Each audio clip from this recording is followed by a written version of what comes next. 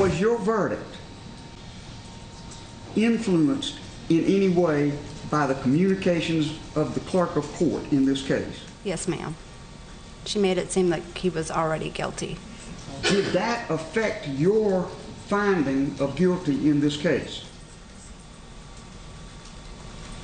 Yes, ma'am. And then they say, yeah, but it doesn't require a new trial. Look, feel what you want about Alex Murdaugh, and I followed the entire case. I get why they convicted him so quickly. But this is bizarre. NewsNation senior national correspondent Brian Entin was in the courtroom today, has the latest. I mean, the first person the judge asks, did the clerk mess with you? Yes. Did it affect your vote? Yes. And then she decides, I don't think we need a new trial. How'd it play? Yeah, this was so crazy, Chris. This was one of the craziest hearings I've probably sat through. That juror, you heard her. She said that Miss Becky, the clerk, told her not to be fooled by Murdaugh, and then, quote, that she made it seem like she felt he was already guilty. And then Miss Becky was on the stand, denied it all. But then when the judge came down with her ruling, she said flat out, I don't believe Miss Becky. I think she's a liar, and she has lied to this court. I think that she was all about fame and writing this book and self-interest and making money off the trial. It was not appropriate, but the judge ultimately ruled that it didn't rise to the level of a new trial. The judge felt the jury would have still come back with the same verdict. But the Supreme Court of South Carolina, it's about materiality of the disruption. That if, it's a very simple test, if what was done to tamper, or whatever you want to call it, change the outcome for an individual juror, let alone more than one, that's it.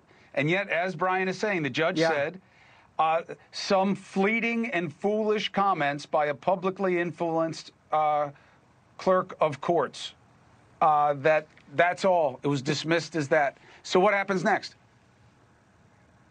Well, next they're going to appeal. They're going to appeal to a higher court. Right. And it was just, this whole thing is crazy, Chris. On top of this, which will also go into the appeal, by the way, suddenly in the middle of the hearing, the bailiff comes out to the judge and says, I need to talk to you for a second, Judge. The judge looks disturbed. They go in the back. They come back in this morning, and the judge says, I've got some bad news, everybody.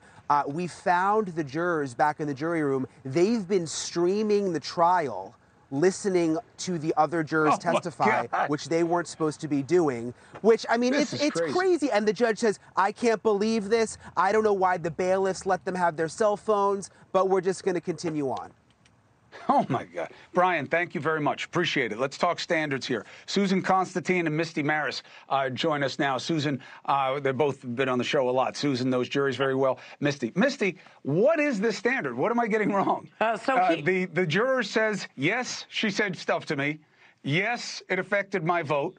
They're in the back streaming the proceeding, and the judge says, I don't think it meets the standard. What am I missing? Chris, there are so many issues here. They're all going to be explored on appeal. This entire hearing will be a part of that appellate process. But the judge found that the standard, number one, was there improper contact? Answer, yes. Becky Hill engaged in the siren song of celebrity and was improper. But number two, she found that it did not impact the outcome. She confronted that juror Z with an affidavit where that juror said she was pressured by jurors, not that Becky Hill's statement really ruled the day. So that's where the judge's decision came from.